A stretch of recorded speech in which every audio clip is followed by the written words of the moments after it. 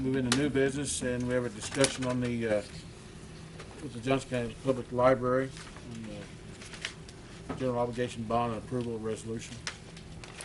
Good evening. Hi, I'm Bev Martin, Director of the Johnson County Public Library, and with me tonight, Brian J. Deppe, who is the board attorney, Ryan Fetters, who works with Umbaugh Associates, who's been advising us on how to move through the bond process, and thought that you might have some questions about markets or those types of things, which I don't feel too comfortable answering tonight.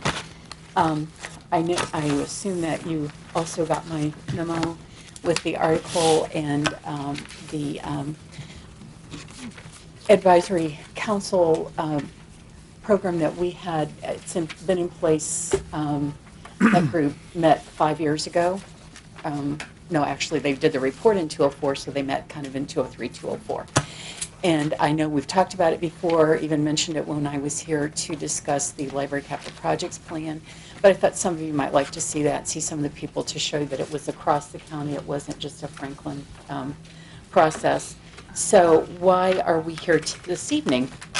And I think if you noticed in those recommendations from that group, one of the recommendations was, after careful consideration and study, they recommended that the current site at which the Franklin Library's Franklin Branch is located is inadequate for expansion at that location.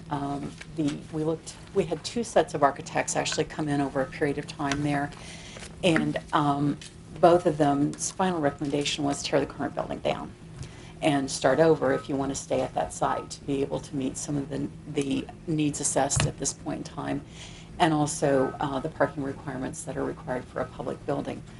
At that time, the board set in place a site selection committee. We were looking at 8 to 10 different locations around the Franklin area, many of which had its own uniqueness to it. Almost all of them had some drawback. We looked at downtown and realized that the major drawback there was parking. I said, you know, everyone thinks back a year, and we were dealing with floods and all the ramifications of that. And since that time, we've been meeting with county officials. Charlie's been trying to attend some of our meetings.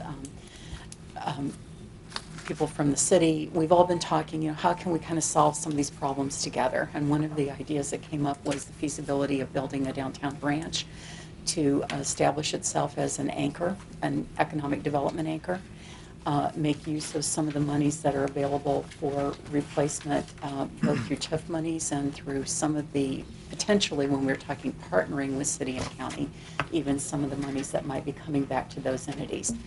Those discussions are ongoing. Certainly, I think when we appeared before you the first time and talked about the idea of a possible joint use between courts and library, that probably wasn't the best idea, but at least we had the discussion. We looked at some alternatives. We are still looking at some of the county services that might blend well with a library, and that's really why we're here tonight, is just to ask for approval for a $2 million bond that will help us in that planning process. A couple of things that want to set the record clear for you. And I should have put these in the packet, and I apologize I didn't get that accomplished. This is a chart that I think we talked about, and I'm sorry, Beth, here's multiple copies of that. It's been repeated a number of times in the press, despite the fact that both publicly and privately we've tried to correct this misnomer about the cost of the project. So what I have for you here is a document that Ryan prepared to show you simply what the library's overall bonding capacity is. That's where the number 28 million keeps coming from. We have no intention of that being the project size, but we don't know, as we've said, what the project size is yet, because we need to do a needs assessment. We need to review what we call a program for the building, and that is where you just assess by standards, state standards of how many computers you're supposed to offer for so many populations served, how much shelving it takes to put a certain number of books. Those standards are also set by the state. You know, what is staff sizing? If you were able to come on a Tuesday morning, you would see at the Franklin Library, there is no standing room hardly for the number of people that are there for programming, the people that are there for homeschooling activities. We've simply outgrown that space. I sat here and reflected the discussion earlier and realized that, I wasn't here that long, but I think BJ was, to know that at the time when we were building that library before, it was also at a time of a jail expansion or building a jail. I happen to believe that what we're talking about here is something that affects everyone. I kind of share with my staff it's a womb to tomb kind of service that we offer at the library. And we certainly hit all walks of life. We hit all kinds of people that are on hard times, people that are looking at ways just to save money so that their family can go out and have a good activity and it doesn't cost a lot of money. We had 6,000 participants in summer reading this summer, and most of those were families that came for an activity at the library that didn't cost them a lot of money and got a little prize that our friends helped donate. So we're here asking for your approval. BJ will explain to you, if you want the explanation, of why at this time we are going both before the City of Franklin and County Council. That happens to do with a quirk in the changes that were made in the law. It ended up being in the special session, actually, and that was language that said, if you were, you want to explain it? You're doing fine. Essentially, and I'll give you a copy of the statute if you want, for issuing bonds, we are supposed to come before the authority that approves our budget. And the interesting question is, if a library's boundaries are outside of a city itself, one of the issues is who created the library. And if you had asked me 2 weeks ago, I would have said Franklin created the library. We have some information that the county commissioners created the Franklin Library, contrary to what I would have thought.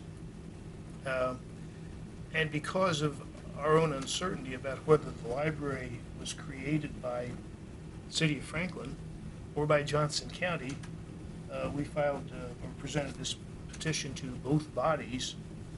The last thing we wanted to do was, assuming we presented it to only one body and it said yes, and we get halfway down the road in issuing bonds and somebody says, stop, you went to the wrong body.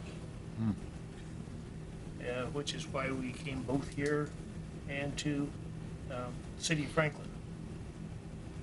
We had our first hearing last week and have every reason to believe that they will approve it at their second meeting. It's just their policy to take 2 meetings to approve a resolution or an ordinance. So we're going back before them on the 17th, actually next Monday. So I had this conversation with a couple of you that yes, it doesn't make any sense that just because we were created by a city, that city would be approving our budgets or our bonding ability, but that appears to be the way the law is written. We're trying to get that clarified because personally I think when we're looking at a county situation where everyone in the county is going to have an input on this decision and final outcome of the project, it should be this body that's giving the final approval. But this evening we're here asking your approval. I have, because we've talked about this on a number of occasions, Ryan also prepared for us a chart that shows over the last 10 years, excuse me, I guess I'm getting some feedback here, on just what our... Can you pass that out, please? She passes well. From now on, you pass them in. Oh, please. okay. We call you Secretary.